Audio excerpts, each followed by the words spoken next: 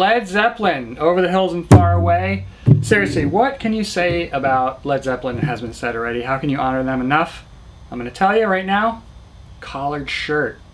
You won't see that on me. I'm wearing a collared shirt. I'm dressing formal for Led Zeppelin, baby. So, that's all I'm going to say right there. Let's get right into it, but before I do, click on the bottom right there. You get 3 free bass lessons. That's right in the YouTube text box down there. There's a basic, intermediate, and advanced lesson, so whoever you are, I got something for you. So let's roll right into the music here. Alright, so the first thing you're going to do for this song is you're going to play 4 notes on the 3rd fret of the E string. Just like that. Then you're going to play 3 notes of the open A string. There's a couple different ways you could play this, but the important thing is there's kind of a, you have to mute it after you play because there's kind of a rest between each note here. So it's, if you played it on the 5th fret of the A string, you'd get, or on the open A string. See, I'm actually muting the note with my middle finger there. You can use your hand. And the next thing you're going to do, and this is pretty quick, but you'll totally get it. All you got to do is just practice a couple times.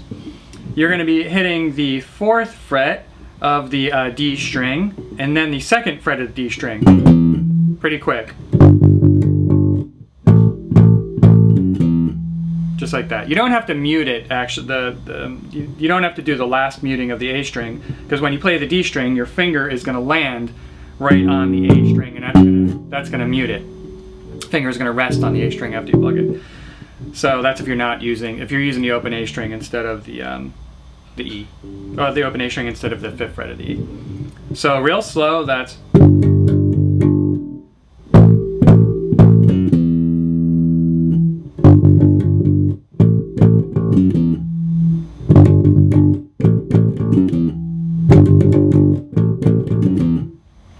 And then you're going to play 4 more on the 3rd fret of the E string.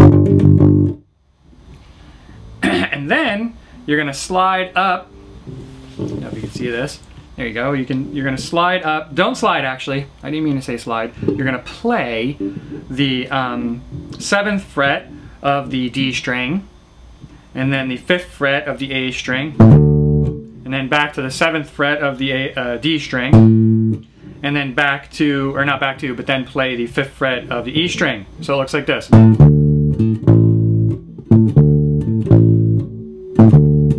Real slow, that's.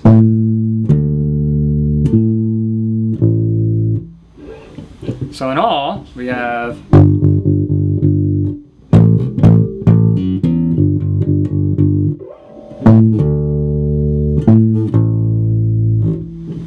All right. Now, so the next part of the song, which is a pretty sweet part, move my finger so I don't have to move the camera. This is the sweet hoppy little ditty. So you're going to play 2 notes on the E string 5th fret, just like that. Then you're going to play the 7th fret of the E string, then the 5th fret of the A string, so just like this. And then go back to the 7th fret of the E string, just like that. So slowly, 1 finger, my nose,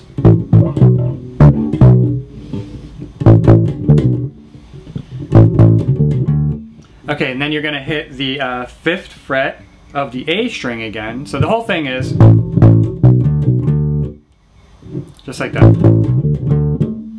Then what I do is I play sort of a ghost note or a muted note. I keep my finger right on that 5th note, right? I'm sorry, 5th fret, and I play the string, the A string, but I kind of have my finger lifted up a little bit so it doesn't actually sound. So it just sounds like this. So it sounds like this. And then you're gonna put your you're gonna play the 7th fret of the E string, the 5th fret of the A string, and then the 7th fret of the A string. Now there's a couple different ways that you can play this. That's the easy way, right? So you got... Do it slower.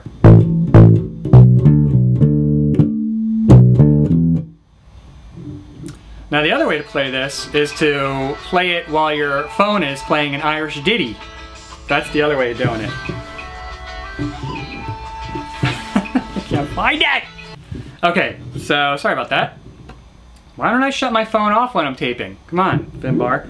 Alright, so the other way to play this is with a little slidey slide. And with some tabs you'll see there's a slide and some there isn't. Some there's a legato slide, which means you don't play the second note. So that would look like this.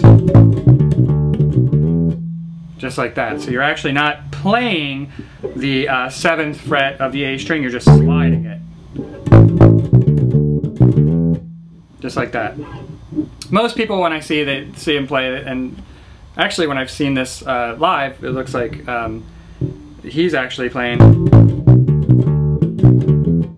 just like that. But you can slide in there if you want, if you think that's more authentic.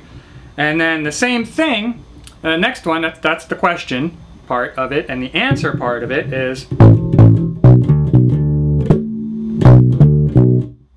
So instead of going to the 7th fret of the A string, you're going to the 7th fret of the E string. Just like that. So the whole thing, slowly.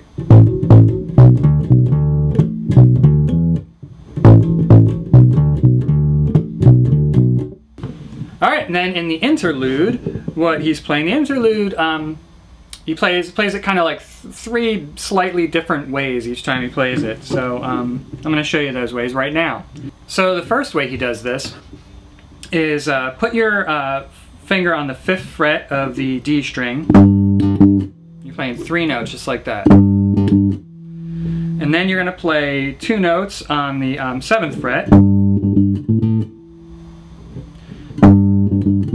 Or you could play 1 note and mute the other one, like this. And then you're going to play 3 notes on the 5th fret of the A string. So it's like this. Except you're throwing the 7th fret in there. And then 7th fret of the A string. And then you're going to hit... So then you're going to hit the 5th fret of the A string. And then the 5th fret of the E string. And then the 5th fret of the A string again. Resolve to the E open A. So that's... Whoops. Now the next time he plays this, remember that E's ringing out, he slides up to the 4th fret of the E string.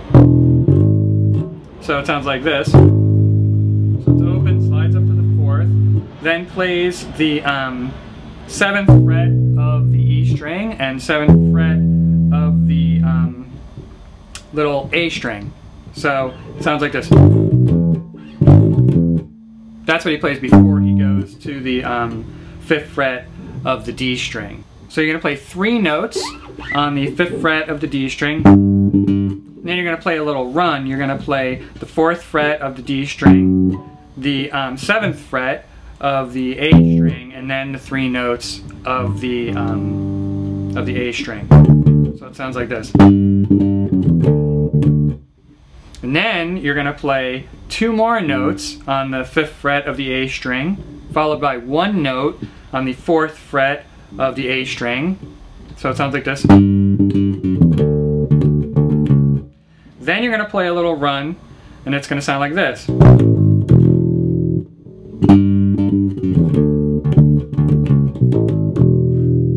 So you're going to play the 7th fret of the E string, followed by the 5th fret of the E string, 4th fret of the E string, and then 4th fret of the E string, 4th fret of the E string, it's hard to say fast, 4th fret of the E string, and then you're going to resolve to the open E again. So the whole run is...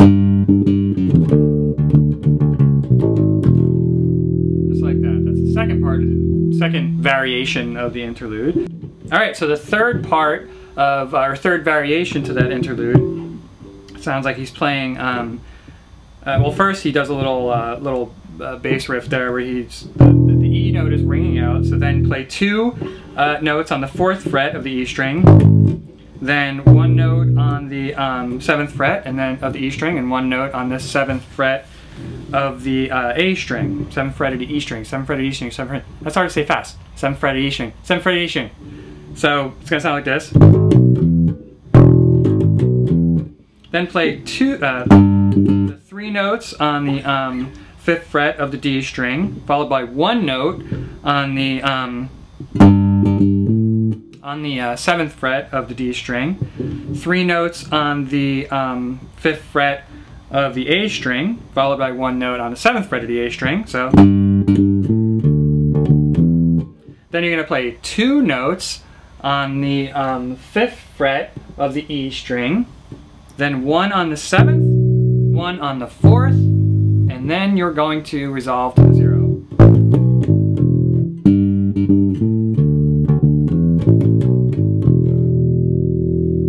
I said resolve to the 0, didn't I? I meant resolve to the E, but open, which looks like a 0. During the guitar solo of this song, pretty easy riff that he's playing, and people vary this, and of course Livey varies it a lot, but the basic format is you're going to place your pointer finger on the 2nd fret of the E string, and you want to have these not ring out. It's important to have a rest in between there. So you're going to do 2nd fret of the E string, and then I like to put a little ghost note in there. So you're going to play 2nd fret of the E string, then a little ghost note on the 4th fret of the A string, and then play the actual note, so it sounds like this. And then a little ghost note on the 4th fret of the D string, followed by the actual note. Just makes it a little funkier.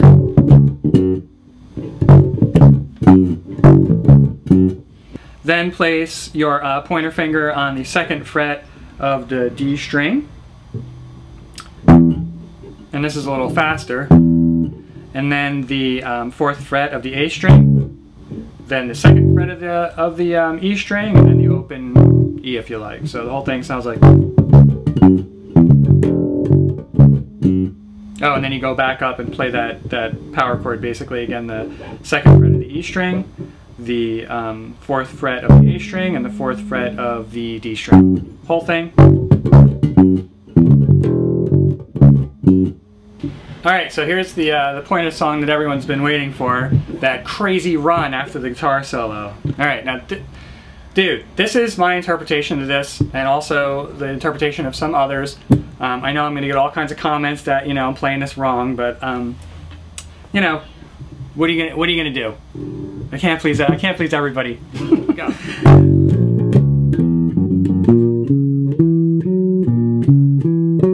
So what you're going to need to do for this run is first play a note on the 2nd fret of the E string, then the 1st fret of the A string, and then again, I sneak a little note in there again before I hit the 4th fret of the A string, so it sounds like this. Then play the 2nd fret of the D string, followed by the 4th fret of the D string. When you play that, you're going to play it 3 times.